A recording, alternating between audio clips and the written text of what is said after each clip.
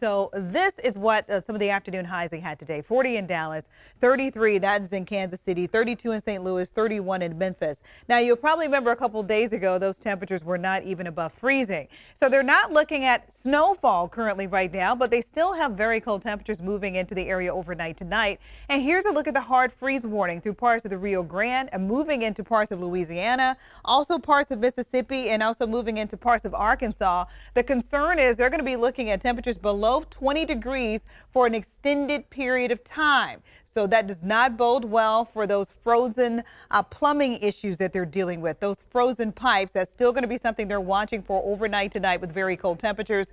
Temperatures should begin to moderate as they move into the weekend, though, and they should see some major improvement. Here's a look at the radar. We have a few light snow showers on the northern end of the state, but I do believe that most of us will be relatively dry except for the Sierra. Here's a look at current conditions looking out toward the Gilmore backyard with the mid-50s in Sacramento, 59 degrees in Stockton, 61 in Modesto, and near 40 degrees in Tahoe. Weather headlines: lingering snow for the Sierra, another storm coming in tomorrow morning, and near record high temperatures in the forecast next week. So for the next 5 days, mind you, when could we see those record high temperatures? Take a look. Monday and Tuesday, afternoon highs expected to be in the lower 70s. Record for those days are more like the mid 70s. So we're flirting, so to speak.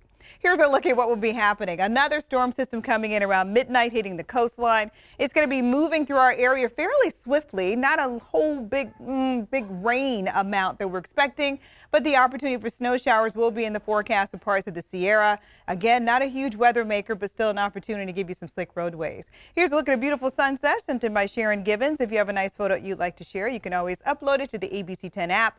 And those temperatures are going to warm very nicely Monday and Tuesday, but they're a little non-committal. We'll be back in the mid-60s by Wednesday.